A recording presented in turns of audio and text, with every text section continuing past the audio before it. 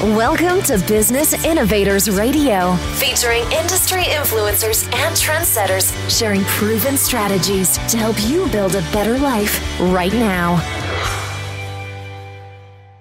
Hello and welcome to this episode of our show. This is your host, Keith Doherty. Today our special guest is top real estate managing broker Penny McLaughlin of John L. Scott Real Estate based out of Poulsbo, Washington. Penny began her real estate career while still in her teens by assisting her mother, whom she describes as a hard teacher and a successful agent in upstate New York. By the age of 18, she was a licensed realtor, and her career trajectory might have gone uninterrupted except for the fact that she married and began a family. To her, real estate is not work, but a means of helping people, and she has worked hard over the years to increase her own knowledge. She is a Star Power Star, a designation given to only 150 realtors nationwide that represents both her achievement as a realtor and her dedication to continuing education. And she recently became a certified distressed property expert to help people avoid foreclosure whenever possible. Eventually, she started her own business, which she called Penny's Team. In order to prevent what she calls split loyalties, she represents only sellers while her buyer specialists represent only buyers, a system that she believes works to best serve her clients. She is now with John L. Scott Real Estate, and she is a visible part of life on the Kitsap Peninsula. Her awards include the CDPE, or Certified Distressed Property Expert 2009 to present, Best of West Sound 2013 and 14, and 5-Star Professional Real Estate Agent 2015, to name a few. All right, with all that said, Penny, welcome to the show. Thank you very much. I'm glad to be here. Hey, Penny, if we could start for our listeners, what led you into real estate? Was it something that you always knew you wanted to do, or did you maybe stumble into it? No, my mother was a realtor, so I grew up with it for many years and started working for her at a very early age.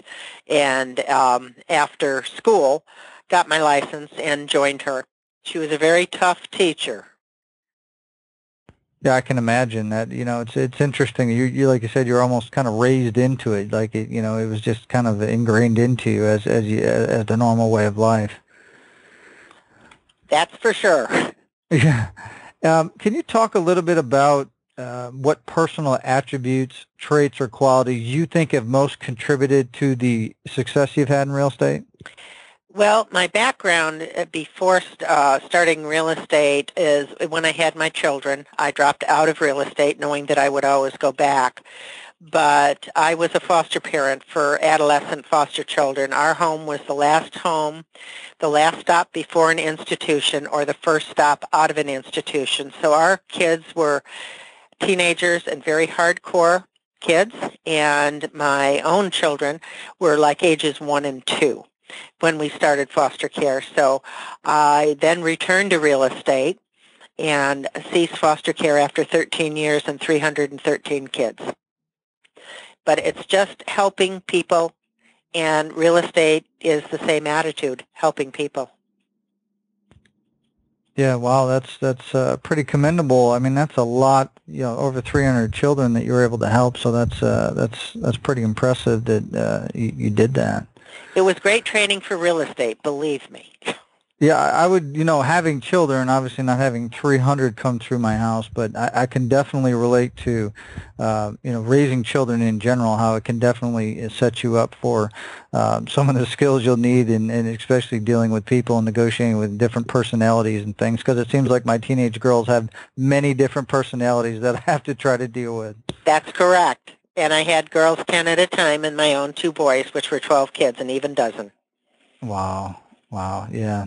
So do you think you'd give our listeners an example of when your traits have played a role in your path toward success?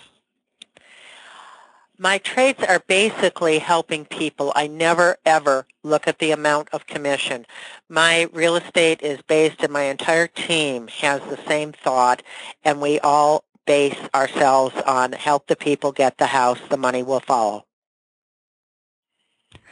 Yeah, I think that's a great thing you said, and a lot of our guests, you know, on this show, primarily for me, we talk to a lot of real estate agents and brokers like yourself, and it seems like the major common denominator is definitely that first and foremost that you're not focusing on the money, that it's about, engaging the person, building a relationship, finding out what they need, providing value and service to them.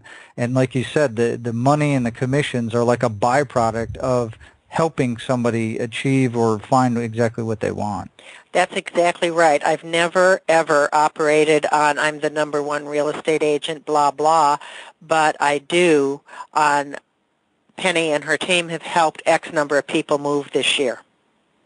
No, I think that's great. So I think with success, obviously, not everything is always a smooth road and everything's, perfect. So can you talk a little bit about some of the adversities or trials that you had to overcome in order to achieve your goals and have the success that you've had? Learning that you can't help everybody. And that is a trait that has been the hardest for me because I want to please and I want to help everybody, and sometimes you just can't do that.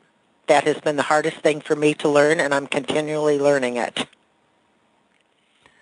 And I guess when when these obstacles come up or issues come up or things that happen like that, what keeps you going? Why don't you give up? What's your driving force? It's in my blood. I've been doing it for like 29 years, almost 30 years. I love what I do. I've never worked a day in my life since I've been in real estate. Excellent. And I guess kind of looking forward, what do you see as your vision for your business and your career, say, over the next 3 to 5 years? The next 3 to 5 years, I would like to learn to take time off. I would like to learn to not work 100% of the time.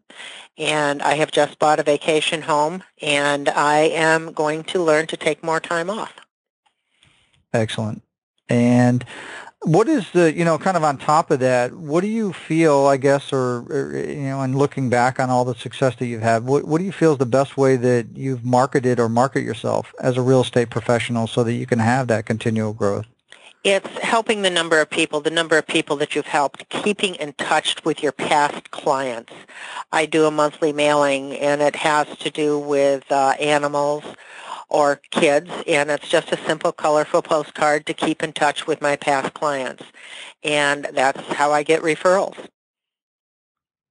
Excellent. And I think sometimes when from a general public perception standpoint, when people look at real estate agents, there are many different things that come to mind on what they think and what they perceive. So what do you think the biggest misconception or myth that people have about working with a real estate agent is? People, the general public, some of the general public will put realtors in the same category as used car salesmen. So I think that I am always on climbing up an uphill battle. I offer service to my clients, such as the fact I have a moving truck, a full-size moving truck that I loan free of charge to my clients for life. If they want to move a refrigerator to their sons or their daughters, they're welcome to use my truck. That gives me a lot of advertising. It gives me a moving advertisement, but also it's a service to my client. And I always look for services to my client appreciation party, something that I can do that is above the normal. Oh, I think that's a great idea. I mean, that's, from a realtor standpoint, people are moving. I mean, that's what you're facilitating, a move. And so to have that truck that you could let people use, and not only just during that initial move, like you said, for life, if they ever need something, I think that's a great way to, stay front of mind, and stay where you're providing value continuously. If somebody ever needs it, they're going to think, oh, we'll just go ahead and we'll call Penny and we'll borrow the truck and we'll go ahead and move our stuff. And I use it for community service as well, for baseball teams, for theater plays, moving their stage sets. It's a moving billboard. Excellent. And let's say, Penny, you get a call from a family member or friend, and they're in another state, and they want to sell their home. And they know, obviously, you've been in the business for 29 years, and you can obviously provide them with some really good advice. So what advice would you give them about selecting an agent that could best serve their needs, kind of like you make sure you take care of your clients? What would you tell them to look for in an agent that could take care of them? Well, basically, I find out where they're going, and I will interview the agent for them. It may take me 2 or 3 agents before I find an agent that answers my questions the way I want them answered, and then I refer my client to that agent. Excellent. And what kind of things, I guess, would you be looking for? You know, when you talk about interviewing, what kind of things qualities and things would you look for? I look for attitude. I look for, are they helping their clients or are they helping themselves? Excellent. And obviously, Penny, if somebody needs real estate services in the area that you service, what part of Washington do you cover? What's the general area? We're the country near the city of Seattle. We're across from downtown Seattle, 7 miles by ferry. And so we can live with our keys in our car and our house unlocked. And we're yet 35 minutes from all the crime and culture you want. I like that. All the crime and culture you want. That's great. So if someone needs your assistance in your area, what's the best way they can get in touch with you and find out how you can help them? They can email me, Penny at theoriginalpenny.com, and my website is theoriginalpenny.com. Excellent. Well, Penny, we obviously want to thank you for taking time out of your schedule to come and share all your real estate professional experience with our listeners. And if you want to learn more about Penny, you can visit her site, like she said, theoriginalpenny.com. And also below this interview, we'll have a link to her website and any other contact information we have so that you can go ahead and check her out and see if you guys would be a good fit to work together. So with all that said, everybody, until our next show, have a great day, and we'll talk to you soon. Thank you, Keith. Thanks for listening to Business Innovators Radio. To hear all episodes featuring leading industry influencers and trendsetters, visit us online at businessinnovatorsradio.com today.